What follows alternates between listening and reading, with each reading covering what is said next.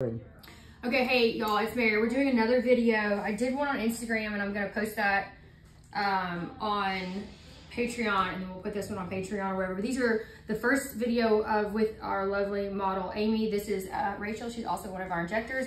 Amy had the lines that came all the way out past that medial limbus line that you guys love to ask me about, and love to talk about, and love to not inject past, which we're not doing anymore.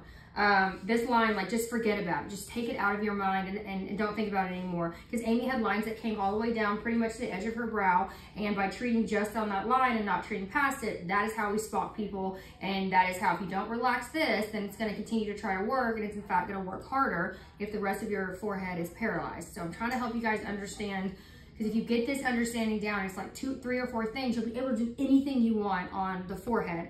So some of the other questions have been when people are getting these commas, or they're not, because you're not treating over here, they're getting the extra line right here, or it's just that line wasn't there before and now it is. And that's because if you paralyze the rest of the frontalis, those fibers are gonna work harder. So things are gonna pop up here that weren't there before, or become worse that weren't there before. So we're no longer doing that. We're treating off of what we see. If we have lines that extend all the way down here, then for dadgummit, put some Botox over here and start your injection points over here and move across the forehead that way, versus just starting at that dumb line that is antiquated and should never be taught. Okay, now, Amy had the lines that go all the way down. Rachel is a prime example of someone who does not. With that being said, I always, and I say this very confidently, like 99% of the time, do what I did on Amy, which was come to the edge of this brow and go up and start my injections that way. She naturally has an amazing eyebrow. I mean, like, look at her eyebrows, those are amazing. And then her forehead over here, it's not that it's pretty average forehead as well, but her hairline comes down. So just be aware that, like, her hairline is pretty close to this. That doesn't mean like, you can inject in hairlines, people. Like, don't be scared of that. So I don't necessarily want my injection point to be right here, although, let's talk about if you did put your injection point right there. Because the other thing that I didn't mention in this video is the orbicularis oculi, which that's why the look of 3 is a thing. All 3 of those muscles work together to furrow your eyebrows in and really to lift your eyebrows up. But the top, like I said in the last video, the top of the frontalis, we now know, raises up when you paralyze it, and the top of the orbicularis oculi muscle raises up as well. Hence where brow lifts come from. So people get very nervous about they're gonna hit that orbicularis oculi because they're injecting too low, and it's like, well, actually, you'd cause a little brow lift if you did that. What a brow drop is caused by getting the frontalis too low, and it's simply too heavy for them to lift at all. So it's not even a brow drop that much. You really don't see a lot of like this happening. You just see zero ability to do that anymore, and that's actually what's causing like a brow drop. I don't even like calling it a brow drop because it's more, you didn't really do anything to the eyebrows. It's really just the frontalis. But all that to say, I normally come over to the edge of the brow right here and draw a vertical line up. I'm gonna go up a little on the inside because I don't feel the need to actually inject her temple, just the way that her eyebrows are. But I'm gonna have her lift up her eyebrows hard as she can. She does not have a lot of movement over here, but you can even see like this, I don't want to call it weird, but this action right here, that's her oculi muscle working when she lifts up. It's not supposed to, because our anatomy books tell us that it's not supposed to do that. But that's why having this understanding is so good. We can't work off of books. They're great to fall back on. And I know I like telling people, sending them to that one book that's on our website. It's a good basis for it. But ultimately, we're not training on patterns, we're training on people. We got to get away from all of these numbers and these lines and no one's forehead, hardly anyone fits all that stuff perfectly. So we're injecting what we can see, falling back on what our little knowledge we know in our books, but we're still injecting what we can see, and that's what makes you a great injector instead of a good injector. So when she lifts up again, she doesn't have a lot of movement over here, but she has a little bit, and a little bit of her oculi. I'm still coming close to the edge of her brow, drawing a vertical line up, and my injection is gonna start, my injection points are starting over here. That will keep this half of her eyebrow relaxed down. If I start on that medial limbus line that you guys always want to start on, which is where her movement is. She's one of those people that's why that line was like invented and is taught on. If I start it right here, I'm neglecting any frontalis she has right here. This will all be paralyzed on that side. I don't even want to draw it. On that line, this will all be paralyzed. This is going to work harder what fibers are over here. And then this will end up being the only thing that's moving, and she's going to hate it because it's going to look weird. So what I'm encouraging you all to do is to come over towards the edge of the brow, if not all the way to the edge, draw a vertical line up, and your first injection point is going to be near that. You don't have to get super technical. Don't be married to your lines and to your dots. So relax again and lift up again. And where she lifts up, hers are, like I said, since her movement really starts over here, I'm airing a little bit more over to the side, but I still want to be mindful of not neglecting that so her brow doesn't come up. Her line of convergence, relax again and lift up again. Her line of convergence is like right here. That's like kind of the top area of her movement. I will draw a little line of that. It's like right through there. So I want to stay on, really, or above, but on that. I like to tell people to stay right on that line of convergence, and that's how you're going to get your lift up instead of all depressing down. A lot of you guys are injecting like across here and doing that, and that's why people are getting so heavy and they're dropping brows, because this is all relaxing down. It's all depressor and brows are coming down. And if you'll just, the line of convergence is a fairly new thing in aesthetics. It's only a few years old. If you'll do your injection points high where that line of convergence is, these are 4-unit injections, then that's how she'll have lift. And even that one was a little bit low. I'm going to lift it up a little bit more like that, even though I'm not married to my daggum marks, so I'm not even good at marking. Lift your eyebrows up again. Hard, hard, hard. So I'm coming over. I'm going to move over a little bit for her since her eyebrows are a little bit longer than the average person's. And then see, I already want to move that guy over just a little bit. So those are 4-unit injections, and she's a perfect candidate for 20 units of Botox, which is the FDA approval. Now, really quick, I'll show you the 2-unit. If I were using 2-unit injections, which I still use 2 units a lot. I am moving a little bit more towards these 4-point injections, or the 4-unit injections. But I still use 2 units a lot because I just think I can get a little more precise. But what people are saying is that the 4-unit injections maybe last a little bit longer, and I'm tending to believe that now, which makes sense when you talk about dose equals duration. If you put 4 units in a spot instead of 2, even if the 2 units are close together, those fibers are gonna, that you put the 4 in, they have a heavier dose, they're gonna stay paralyzed longer. But if I was doing 2-unit injections, same thing. Coming up from the edge of her brow, I am airing a little bit over to the side. See Amy's video, the video I post right before this or after this, to see where on hers I went directly up. But I'm coming a little bit more over. Lift your eyebrows up. And then I'm staying high on where her line of convergence kind of is. And these would be my 2-unit kind of spacing and marks, which I'm really not good at doing this at all. I usually end up with 18, I think, 2, 4, 6, 8, 10, 12. That's 14. And then she's a pretty strong, like through here. I'd give her a 2-unit here and a 2-unit there. And I might even, I'm terrible, I cannot see. I might even stack those 2 guys right there. So with the 2 units, I don't mind giving her some extra help right there when I have less dosing up here. It's the 4-unit injections. You don't want to put 4 units down low like this. That's what's causing that sinking. So that's staying high on that line of convergence. But that's kind of a 2-unit injection pattern that I would do on her. Relax, Rachel. Make sure y'all can see that.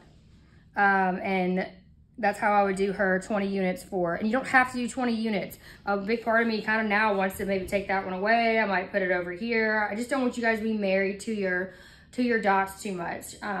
But you can see the spacing for a 2 units versus a 4 units. It's just a little bit tighter for me, obviously, because I'm not putting as much in one place. All right, I'm gonna take those off.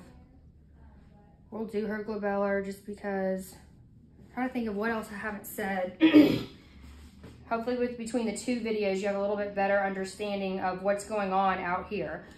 So I'm gonna re-harp on this again, because this is a common question. If y'all keep talking about, look straight forward, Rachel. This medial limbus line is the outer edge of basically where her color on her eye is. And your book is telling you not to inject out here. So when she lifts up, she's a perfect person that it works on her. But the previous video, Amy, she had wrinkles that came all right through here. And if you start right here and your first injection point is right here, you're gonna neglect all of this. If this is not paralyzed, when this all paralyzes and goes down, this is gonna come up, and that's a spock right there. Or you're gonna miss her arch completely, which is kind of more right here, and she's gonna end up with a very arched brow just like that. So either way, arched brow or a spock, neither of those are wanted, and that's what we're trying to avoid.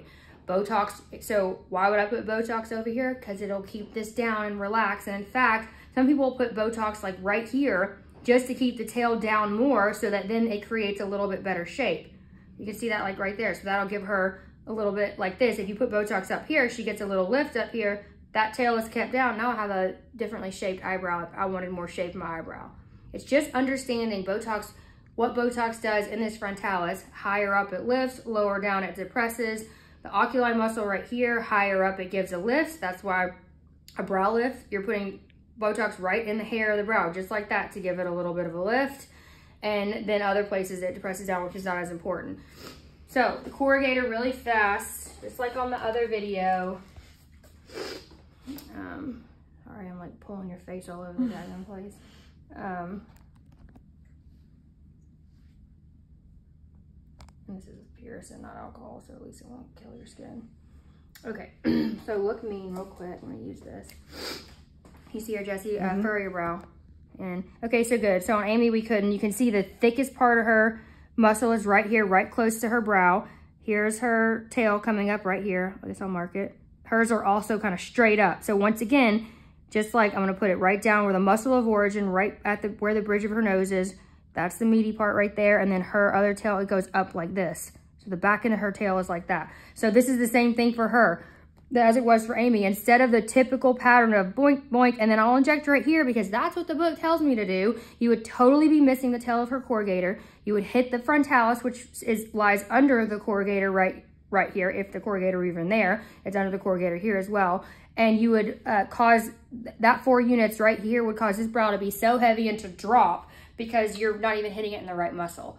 So another reminder, your thickest part of your muscles are through here. And then this guy, this starts down on the bone, periosteum, its place of origin, your corrugator, and it lifts up underneath there to the skin. So this injection is deeper, and then this injection needs to be a little bit shallower. Because if you go too deep on this tail of corrugator, you will hit the frontalis under it, and that's also where you guys are getting heavy brows, I think, because you're poking this really deep, poking this really deep, because it's like the same muscle, right? But in fact, it's like treated as 2 different muscles, 2 totally different injections. A deeper injection and a more shallow injection, because that tail rises up and meets the skin right here, so it needs to be injected a little shallower, and the frontalis is under it. So if you poke through the corrugator tail and actually lay all that product on the frontalis or in it, that's a really low place, and she's gonna get heavy or drop there, and that's one way that I think you guys are doing it. So I'm giving her 20 here too. It's just 5 injections of 4. And then if you watch on Amy's video, I gave her 3 injections of 6 because her cute little tails were so short, you couldn't even barely find them. And then if I need to enhance her, this is my first time injecting her. She's gonna inject herself, so she'd probably enhance herself. But, and just like I said with Amy, her coming back to me to get an enhancement because something is off, okay, that is totally fine. I'm not giving it to her for free. She technically gets it for free this time, but I'm not going to give that to her for free or anything. If you're a normal client, I might need to enhance you at 2 weeks. In fact, I'd encourage y'all to make those either virtual appointments if you're mobile, or bring them back in if you have a space, because it's another touch point for you, for your client, and check to see if they need an enhancement. And don't be giving away your 2, 4, 6 units for free because you're not fixing anything. You're just getting to know their face. And that's it. That's for 2 or 3 treatments at least, and then you're confident to know that's your person's face, and you might end up touching them up later. That's it, I think, on that. The injection, I'll just go ahead, like I said last time. Good Lord, I'll leave her marks. Well, I don't want to inject through these marks because while that's a derm pen, you can temporarily tattoo people. So I don't wipe off your marks or just inject the side of them.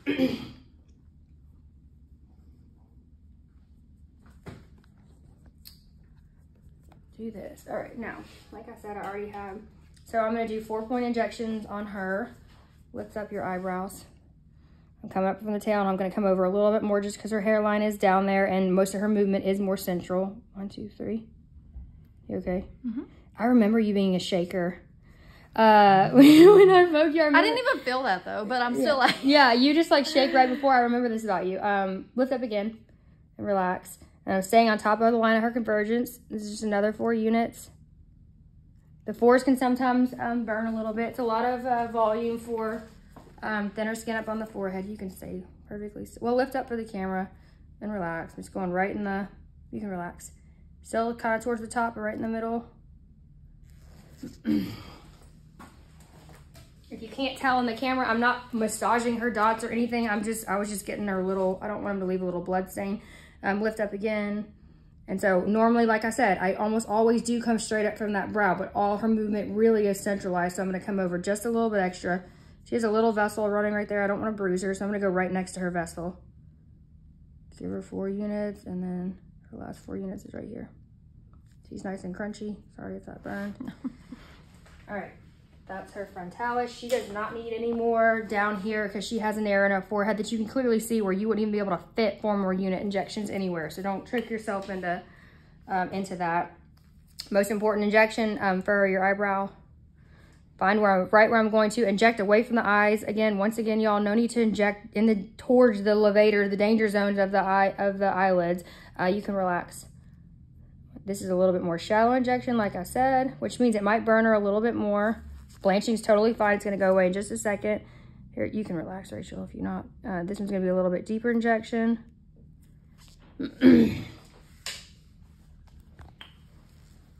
I usually just doink them right in the center. Here's a doink, 1, 2, 3. Get down low, close to the bridge of that nose, because that's where your procerus is the strongest. Look mean again, and relax. Right about here, this one's a little bit more shallow.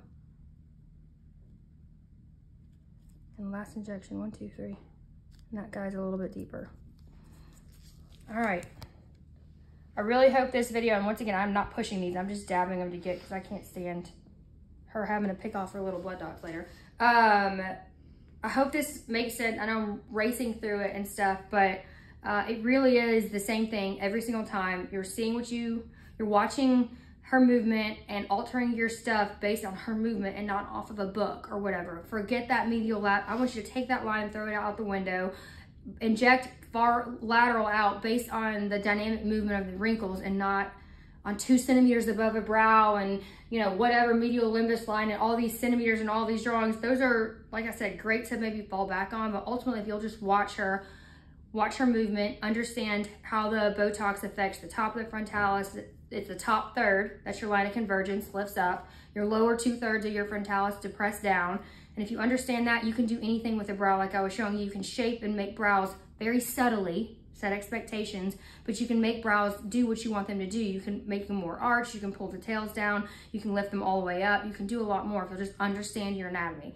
If you have questions or whatever, please send me a message. I'll try to post a ton of these videos. The more faces we see, I think the easier it is to learn. It's just getting clients to sit here and let me talk about their wrinkles. So thank you for doing that. Okay, thanks.